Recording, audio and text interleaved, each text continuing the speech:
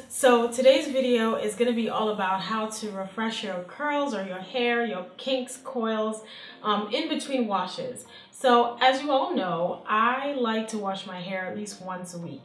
But, you know, we all have those crazy weeks or crazy times in our lives where our schedules are just hectic and we really don't have time to devote to a full wash day. But your hair still feels dry, or you feel like, you know, you still got to keep it up and make it look nice and moisturize it. So this is what this video is all about. I'll show you what I do in between washes. A key note though is that I don't go more than 2 weeks without washing my hair. In fact, by the end of that second week, I'm like dying to wash my hair because I just don't like to go too long without washing my hair in general. But again, as I said, life gets hectic and things happen and we still got to keep it looking nice, okay? So this is what this video is all about. For all of you who are new to my channel, welcome. Thank you for tuning in. I hope you subscribe. You can hit that red button below and subscribe. And you can follow me on Instagram and Facebook at SimplyFunmi. For everyone else, thank you again for tuning in. So stay tuned to see the rest of the video. Okay guys, so to begin, you basically need just a few things. You need a spray bottle with water. You need your tools such as your butterfly clips here. I'm also going to be using this to kind of clip my hair away from my face if I need to. I have a pair of shears here because, as you know, I like to cut off any single strand knots that I can't seem to untangle.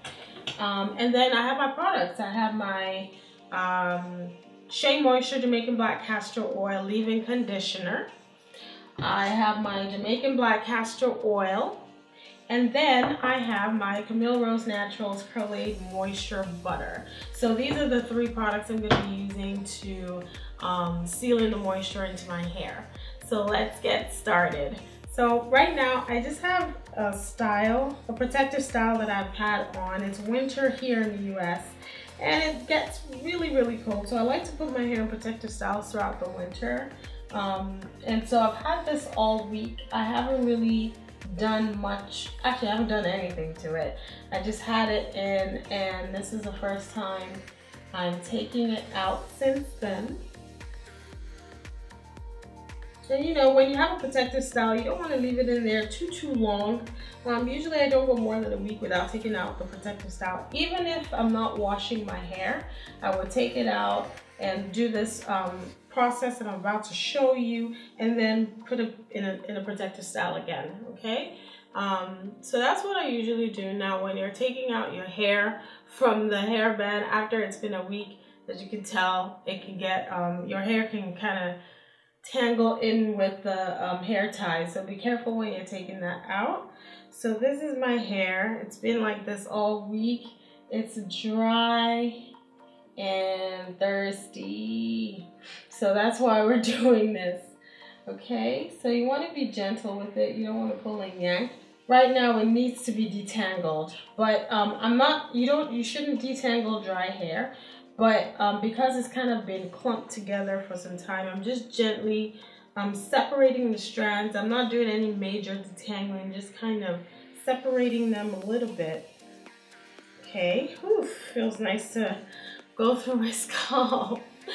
So now that I have it kind of like separated, what I'm going to do is separate it into 4 sections. Or if you want to kind of go back to the same hairstyle you had throughout the week, you can leave it the way it's parted. I'm going to just remove my ring because it makes it easier. So I guess in this case I'll do it 4 sections, but kind of still leave the general style because I'm going to be redoing the same style I had. So this is what I'm going to do here. So this is one section and I'm going to clip that. This is another section here. Just gently pull those strands apart. Because as I said, my hair just, you know, gets all tangled. So that's another section in the front here.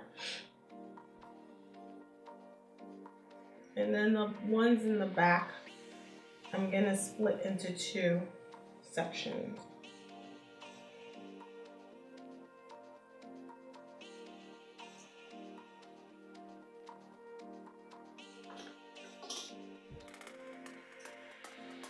So for the purpose of keeping the video short and not too lengthy, what I'll do is just show you the process on 2 sections, and then I will just complete the other 2 sections off camera. It's going to be essentially the same thing I'm doing from section to section. I just sectioned my hair into 4 because my hair is very thick and it's, you know, average length, so it's just easier for me to manage when I split it up into sections rather than doing the whole thing. Okay, so I will be starting out with this back section right here. I like to start out at the back, I don't know why, it's just something I've always done. So I'm gonna be just lightly separating, and so here's where I'll just bunch them up and then start spraying with water. Now it's up to you. You don't have to spray it till it's wet, meaning dripping wet, but you definitely want it, at the very least, you definitely want it damp, okay? Just working the moisture into my hair because it's been so dry. It's not really taking in that moisture as well. Okay, there we go.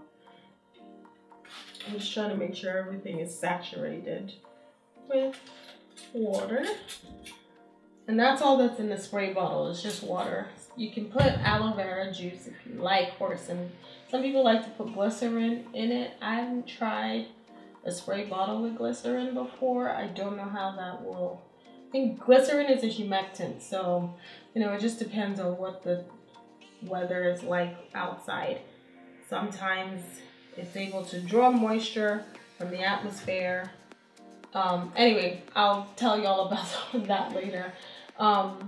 So anyway, the point here is that now that it's wet, it's easier to detangle a little bit. And you want to be careful. When I'm detangling my hair, essentially, I don't just take 2 strands and yank.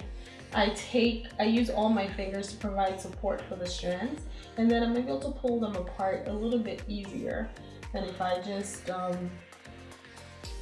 took my strands and was just kind of like yanking them apart. So I'm just feeling for those hair strands that are just obviously really tangled, and just making sure. Now some people like to detangle with brushes, and that's fine too. When my hair was shorter, as a shorter natural, it was easy for me to do that with a hairbrush. But now that my hair has grown a little bit more since then, it just doesn't work for me as well as if I use my fingers. So I'm just feeling that's pretty okay. So in order to make this process easier, you know, it's nice to have some slip when you're detangling. So I'm going to add my leave-in conditioner to that part of my hair. And I don't need a lot, just need a little bit. And you want to do it from root to tip.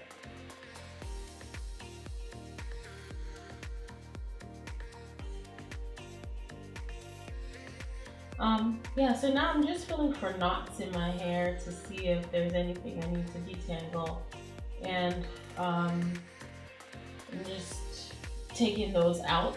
So now that I'm kind of like okay with this part, I already added the leave-in conditioner, so I'm gonna be adding my Jamaican black castor oil, and I overdid it. I was just about to say I don't need a whole lot, just a little bit, and I'm gonna coat the strands like that. And now that I'm done with that bit, I am going to use my Camille Rose hair, what is this, Curly Moisture Butter, to seal it in. And I want to concentrate a bit more on the ends here, just to make sure that they are nice and well taken care of. Okay, so that part's done. I think I was able to successfully take out a lot of the knots that I found. And I don't feel, and you know, I'm not as detailed with my detangling process. I mean, I'm doing it and I'm making sure I'm taking out any of the major like tangles and kinks, but I'm not terribly like I don't know. I'm not doing it as detailed as I normally would because I'm still going to put my hair back in a protective style. And while that's not an excuse, but you know, if you're short on time, don't worry about making it like super detangled. This is a knot that I wasn't able to get out. So I'm just going to snip it right at where it forms. Anyway, so I was saying, don't worry about like, you know, making sure every single thing is out. Just as long as any major tangles are taken care of and you've separated most of your strands, you're in good shape. Especially if you're going to be putting it back into a protective style. If I were going to be doing a twist out, then I'd be more detailed because the definition of your twist out depends on how well your hair is detangled. So if you don't detangle it properly, sometimes your twist out can look a little funky. And if I were going to be doing a twist out, this is where I'd be doing it. So I'd separate this section, make sure each section is nice and detangled, then I'll twist it. But I'm not doing that, so I'm good with this. I'm gonna do a big twist just to get it out of the way, but I am not doing a twist out because it's way too cold and I need to protect my hair. So I'm just gonna do that just for now. And then when I'm done with all my sections, I'll loosen that up again and then do my protective style. So now that that's done, I'm just wrapping it around and using my butterfly clip in the back to secure it. I'm gonna repeat the same step on this section.